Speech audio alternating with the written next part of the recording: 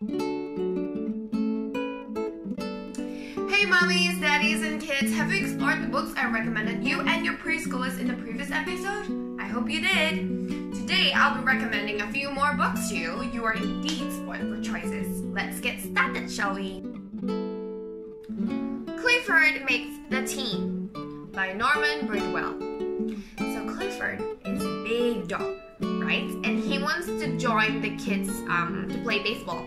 So he tried to find a bat that is for his size. You know, he tried to find a tree, a pole, a pipe. Nothing works. Nothing. So in the end, Clifford was really upset, but the kids still want him to join the game, and they find a way to actually include Clifford to join in their fun. So this is what it looks like on the inside of the book. So cute. Okay, and the reviews. So this is a very fun, engaging story for both beginner readers and also even the toddlers can enjoy. It's fun and cute. It's a great book for your little ones to read. The Tale of Peter Rabbit by Beatrix Potter. So one morning, old Mrs. Rabbit told her little ones that they may go into the fields or down the lane, but just do not enter Mr. McGregor's garden. But what does Peter Rabbit do? So this is what it looks like in the book. Cute little pictures, cute illustrations, and the reviews. This is a classic story, which I agree. It's a classic story indeed. Okay, so it's a wonderful story to read with your little one as well, and it's basically a story about how Peter Rabbit is mischievous, up to no good, and yeah, a lot of children enjoy this book, and I hope you will too. The Very Hungry Caterpillar by Eric Carle. So this is an all-time classic story. I love this story. I've read this before a million times to my students last time. So this story is basically about a caterpillar. He is always hungry, always eating and eating all day. So when he was full at last, he made himself a cocoon and turned into a butterfly. So this is what it looks like inside the book. Very unique pictures. It's colorful. It's also interactive. So there's a page where they were showing the fruits, and the fruits have holes in there, and if you can make a little caterpillar puppet, you can use it to go through the pages. So, reviews. Simple wordings, colorful pages. It's a classic tale. It teaches children how to count.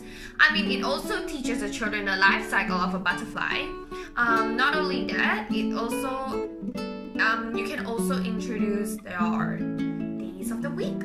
Sunday, Monday, Tuesday, Wednesday, Thursday, Friday, Saturday to your young ones. And you can use this book for sequencing as well. Yes! The Cat in the Hat by Dr. Seuss. No, we've all probably heard about this story before. It's a classic. It's about Sally and her brother who is stuck at home. They have nothing to do. They're bored because it's raining outside. And then suddenly a giant cat in a hat shows up and transforms their day into a crazy adventure, wrecking the place everywhere. So this is what it looks like in the book.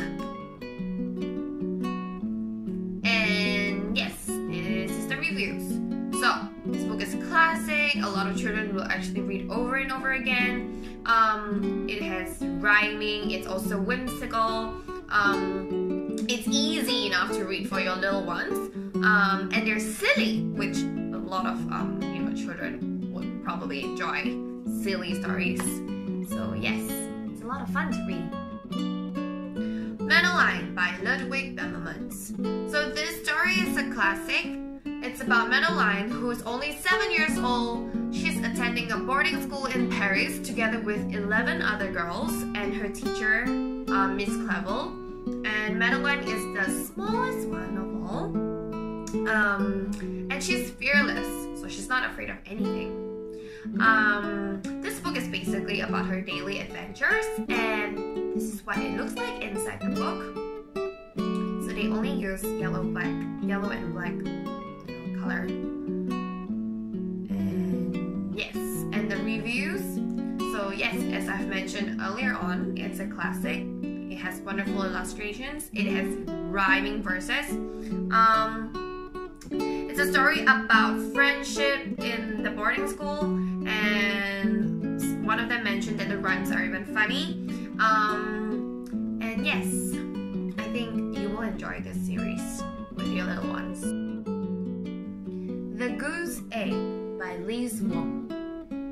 This book is about Henrietta.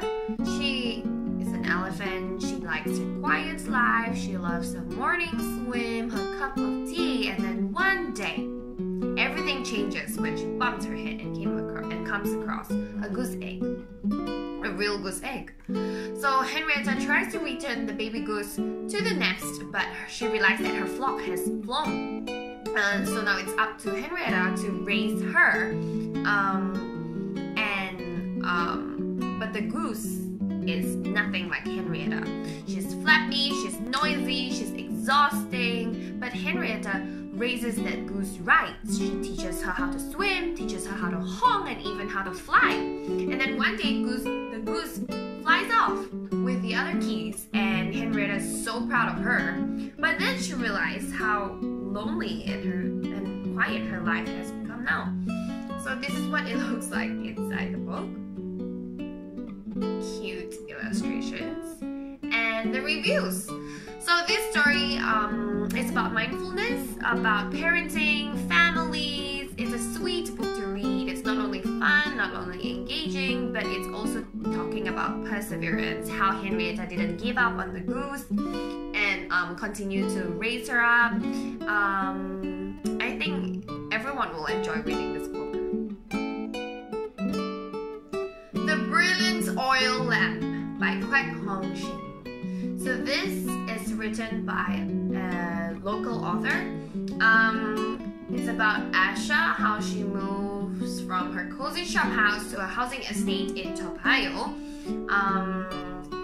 It's very different for her because the buildings are tall and the apartments are new. Asha's home even has electric lights. So her family begins the rites of blessing for their new home using a beautiful oil lamp, but suddenly the power is cut and everything goes dark. So Asha has an idea. Why not let's share the lamp's light with, their new neighbors? So the children also have fun with the shadow play and even light sparklers with a lamp. So this is how it looks like inside the book.